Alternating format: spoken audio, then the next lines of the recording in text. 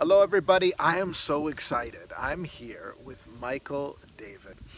Him and his wife support Messianic Jews. They're doing incredible things around the world related to the restoration of the harp. Now, you're going to play something for us right now that's really unique because it's actually the notes that are found in Scripture. He's got the harp right here. They're actually the notes that are found in Scripture. And this is what it would have sounded like back then. They would have been playing harps and it would have sounded like this. That's correct. And in the Tanakh, from Genesis all the way to Malachi, there are Hebrew characters that are the the consonants, and that's how Hebrew works. Okay. And there are little dots that indicate the vowels, so you know what the vowel sound you should be saying. But then in addition to that, and when my wife was in Hebrew school, she saw these little extra markings. They weren't the vowel pointings. And she came to her teacher and she said, "What are these marks? How are you supposed to interpret those?" And they're called cantillation pointing or trope. And these markings have been there all along in plain sight. And the rabbis who sing, who are called cantors, they specifically say, well, these are more like punctuation marks.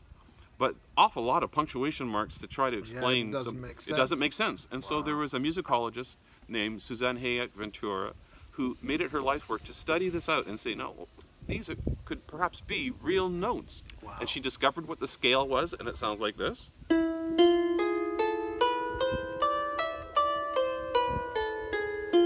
Doesn't that sound Hebraic? It sounds pretty Hebrew to me. It is, and on all that Hebraic sound, it sort of comes from that Middle Eastern tonal scales.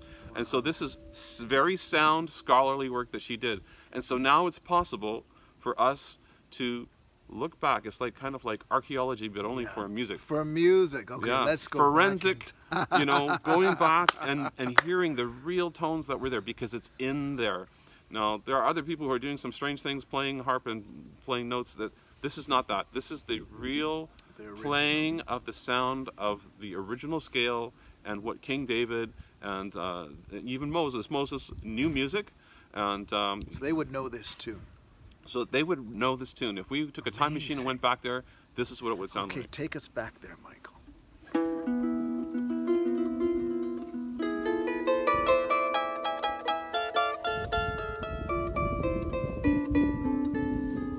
This is the most important scripture in the whole Bible. This says Yeshua, Jesus, that you should love the Lord your God with all your heart and all your soul. So I'm going to start with the actual Shema. Shema Yisrael, Adonai Eloheinu, Adonai Echad. The Lord is one. And then I'm going to add in a little bit at the end, which is sort of my take on it.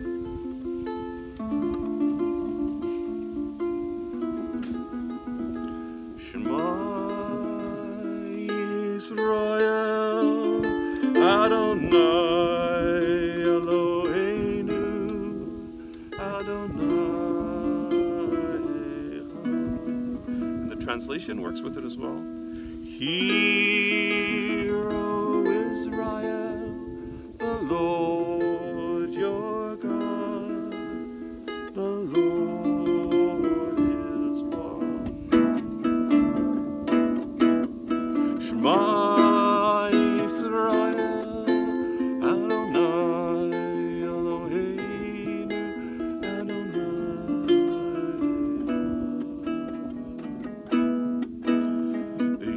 love the Lord your God with all your heart. You shall love the Lord your God with all your soul.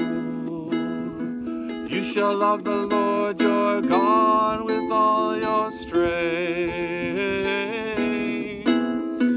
You shall love the Lord your God with all your mind. With all your heart, with all your soul, with all your strength,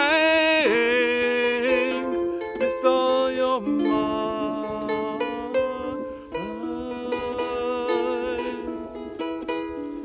Shema Yisrael, Adonai.